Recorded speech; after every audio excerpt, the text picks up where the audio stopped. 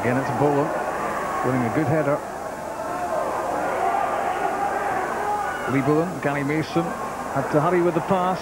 Dijkhuizen got himself on the end of it. Back from Thomson. Nicholson to Petrie. Now it's Dare.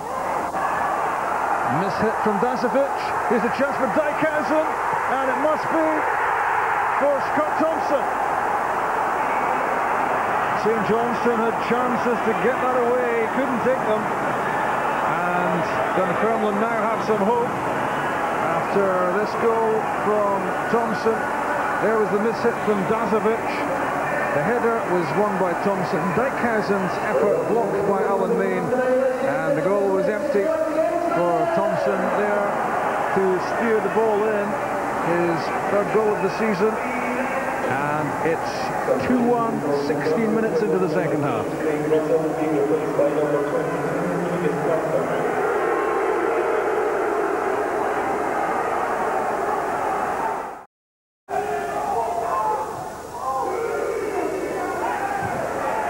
Parker beaten by Todd. Alan Dodds with a header away. Forward from Nicholson. Won well by Bullen for Thomson. And now Jason Dare and Dijkhuizen! It's 2-2!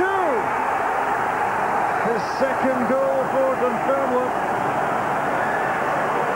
His first game as a sub against Dundee United at the weekend. And that could be a big goal from a big guy. Dijkhuizen climbing to meet Jason Dare's cross, and it was virtually an empty net for the Dutchman. And from 2-0 down, Dunfermline claw their way back to 2-all, and we've got 12 minutes remaining. Solid stop. Rossi finds Thomson. David Moss tucked in behind him. Jason Dare. Incessant attacking from Dunfermline. Here's the substitute, Rob Matai. Off the chest of Weir. Didn't get it controlled. Back to Dare. And what an effort that was. And David Moss makes it 3-2. The recovery is complete.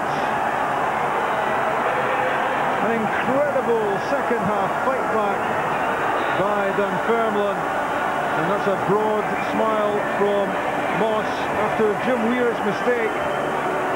The shots back off the uprights, and first there was David Moss. It was Thomson's effort which beat Main, came back off the post, and before anyone could even think about a reaction, David Moss had buried the ball in the back of the net. 7 minutes left, 3-2 Dunfermline.